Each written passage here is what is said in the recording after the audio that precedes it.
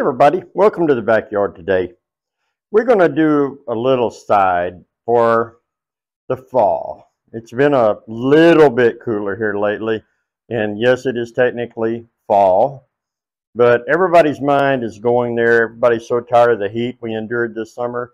They are wishing fall in here. So we're going to prepare a side for you today, which has fall in mind 100%. Now we got an acorn squash, which I prepped already to save time. Acorn squash comes this size.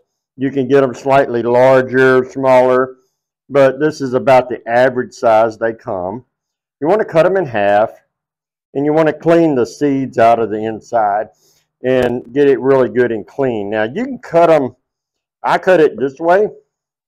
You can cut it the other way if you prefer, but for the purpose of this dish, we're going to roast these, and they will lay this way a little open, a lot easier.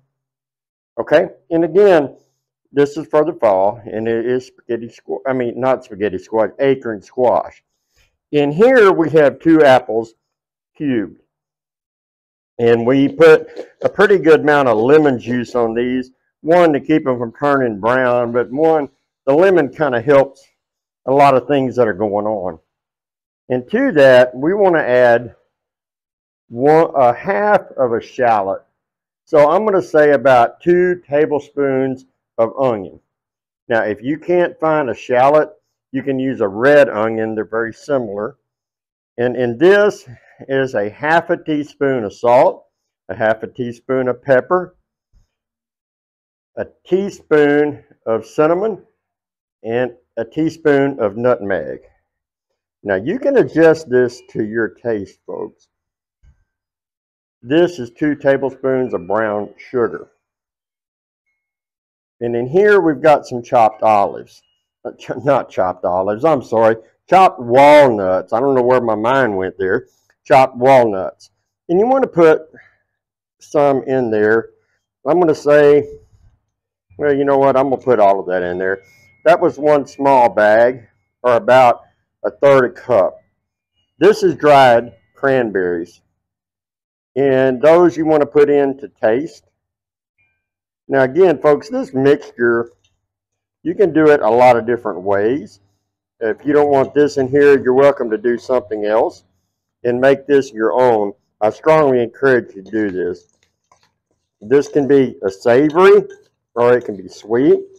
You can put a little sweet potato in here. I like a little more nutmeg than I do cinnamon, but that's just me. You can use pomegranate seeds. You could use pears instead of apples. And I'll slosh them out, folks. You just want to get this well blended together. Now, folks, we got that well blended together, like this right here. And again, you're free to take this mixture however you want. Now, we're going to put a little bit of butter. I'm going to say a fairly good sliver. That's a good term for you. Inside of here, as it is going to melt, obviously. And then we want to spoon this mixture inside here.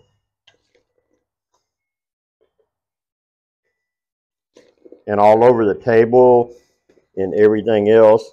That's how I tend to do things.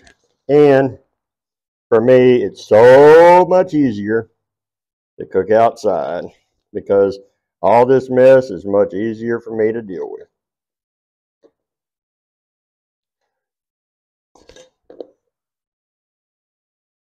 You can hump these up and fill them up.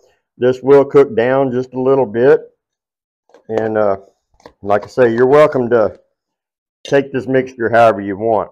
Now we're going to cook these today in a 10-inch deep Dutch oven. And we have that Dutch oven right here. And we're using a 10 because these are small. We want to make sure that they stay standing up. Sometimes you have to prop them against the side, or you have to put something in your Dutch oven to hold them upright. But we're going to get those two in there.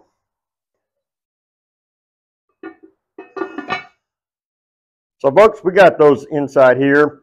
We're going to get some coals out of our fire and cook these for you. And then we're going to show you what these look like when we come back. But I'm going to step off pace for a minute and explain this. Emmett has worked hard today on fixing a sign. We have a sign we carry with us, and we do certain events, tells the name of our chuck wagon, and we write our menu on here. Well, we typically have done that in chalk. Emmett put some paint and come up with a little design today, and we want to thank Emmett for that help. So folks, we're going to get this to cook. We're going to come back in a little bit and share the result.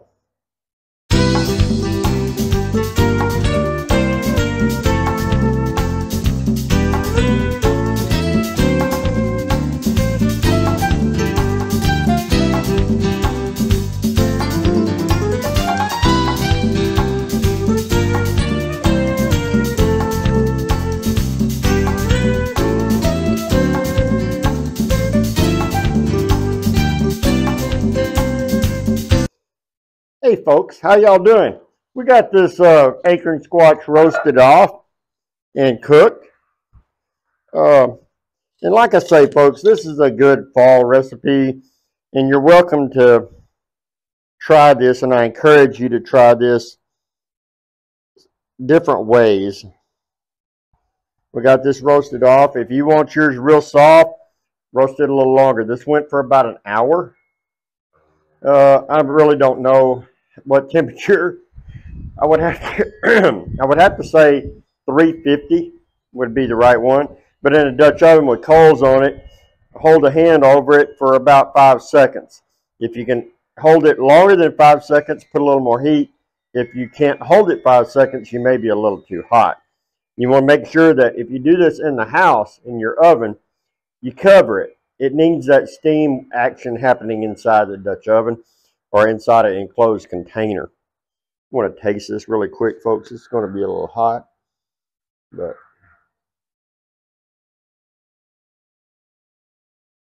that nutmeg really comes through. And I'm a big nutmeg fan when it comes to fall and desserts, as well as savory sides. So folks, this is just a way for you to experiment around and try something different. This is a pretty little dessert. Not dessert, it's a pretty little side. It can be a dessert. Now you can take this and put some honey, agave nectar. You can do some things like that and put more fruit in it. And you can, the acorn squash will take on a sweeter type taste to it than if you do it a savory way. It's just a unique squash, and I really like it. And it's really something that's interesting. Folks, I want to comment just a little bit briefly on, we did a video some time ago on brisket and pulled pork, and we had a couple of questions. If I wrap my brisket, I do not do that. I cook it fat side up, and as soon as I put it in the smoker, I leave it just like that until it's done. I don't take it off and wrap it. Now, a lot of people do that. There's a lot of ways that people are very successful doing that. I have done it. I have pulled my brisket off when I was in a situation where I was running out of wood or running out of fire and I needed to do it. I would wrap that brisket in butcher paper and put it in a cooler and close the cooler up. And that cooler will actually act as an oven. That internal heat within the brisket will help finish it off. And that's just a trick you learn from getting in a train wreck every once in a while. So folks, I'm going to let you zoom in here and take a little look at this. But I just enjoy doing these videos, and we appreciate you watching them. Have a good day, and enjoy your food.